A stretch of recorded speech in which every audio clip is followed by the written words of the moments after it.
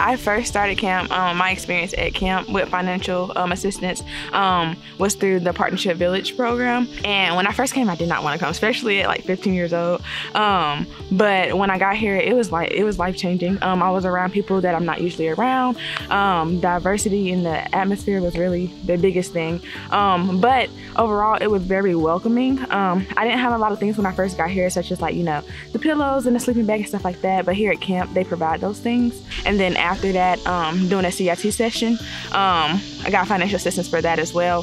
So being able to complete the program and become a counselor was the biggest part that helped me with the financial assistance. And also, still to this day, my brothers that attend camp are still using the financial assistance program.